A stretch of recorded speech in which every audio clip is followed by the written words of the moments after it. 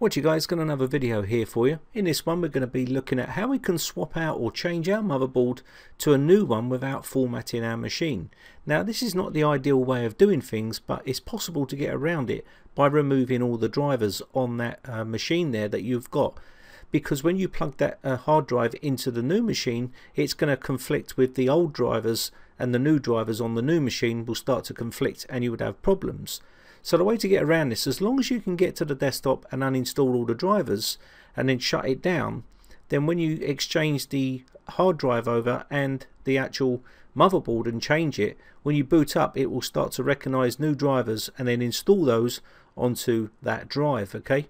And you should have no conflictions. Now really the best way to do it is do a complete format and rebuild the operating system, and that's probably the best way to go. So as long as you can boot to the desktop and you want to get around it without formatting, then this could be an option for you, okay?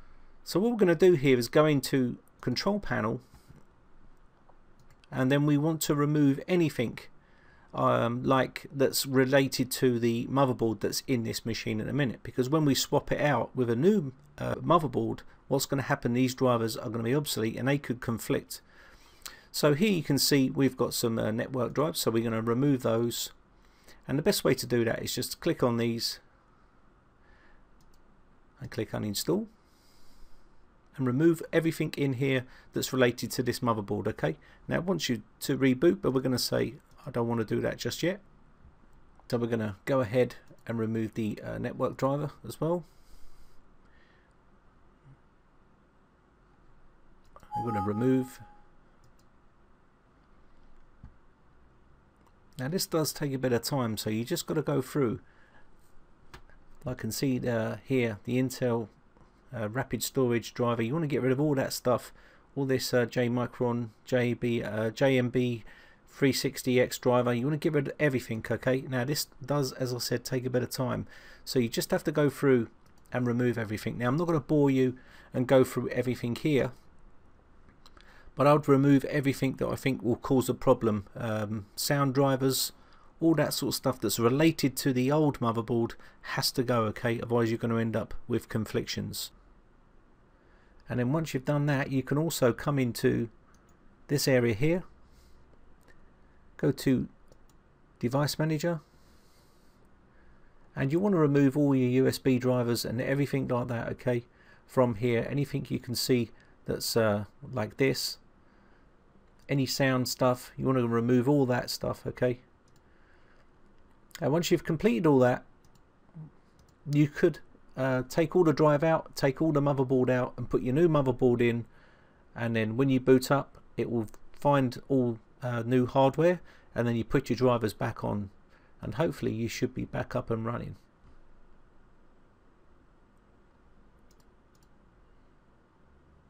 So we're just going to remove everything here. I'll restart later.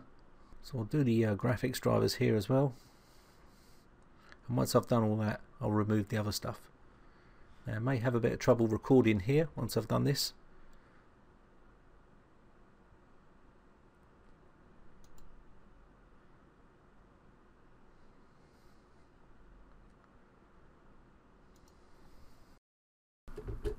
So all we've got to do now is remove our motherboard from the case and put in our new motherboard.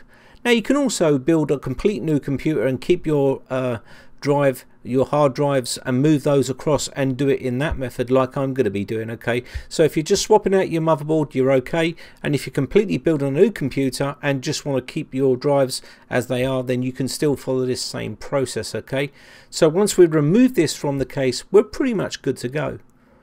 Now as you can see here, we've got our motherboard, chip and RAM and heatsink removed from the system, and this is good enough to use in another build, and we can do that in another video. As you can see here, we're just going to place our new motherboard into our new build and we're pretty much good to go from there. Now if you want to see the full build, you can watch my other videos and you'll see the full build once I've uploaded that video, but that will be later on in the week, okay?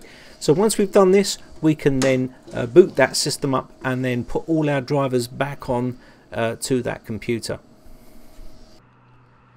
Okay, so I've completed the computer build now, and what we've got here is a working PC. and it's running just fine, everything's running smooth.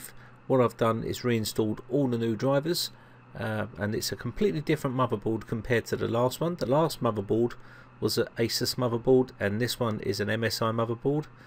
Now, as I said, as long as the PC is bootable, if your motherboard died and you had to replace it, then obviously this way would not be possible. But I'll show you quickly.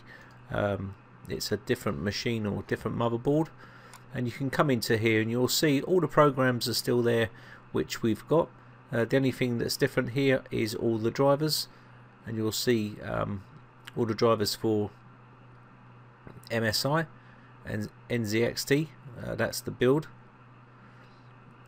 that I've done, and you'll be able to watch that video on my YouTube channel. And you can see here as well, you can see all the MSI drivers are all installed now, and the new NVIDIA drivers as well.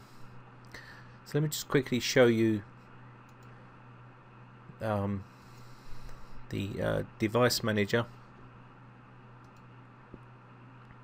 And as you can see here, we've got device manager. I'll quickly just go through here, and you'll see the display driver is now the NVIDIA GeForce GTX 970, and it's working just fine. There's no problems as long as you follow the video that I showed you of removing all the drivers. You should be back up and running. Make sure you remove all the USB drivers, all the chipset drivers and stuff like that, and you should have no problems whatsoever. Now again, ideally you should really format the machine and rebuild the operating system, but I've just done this one, and there's a lot of stuff on here that I can't be bothered to install again, but I'll probably will do it at a later date. And as you can see here, all the drives working fine,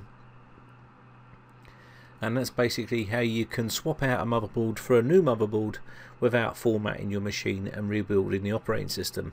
So I hope this one helps you out, guys. My name is Brian from briteccomputers.co.uk. If you enjoy these videos, guys, then hit the like button, and also hit the subscribe button if you want to keep up to date when I upload new videos. Now if you've got any problems with your computers, you can always head over to the forum and join the community over there, and we can help you out and try and get you back up and running. So thanks again for watching, guys, and thanks for your support. Bye for now.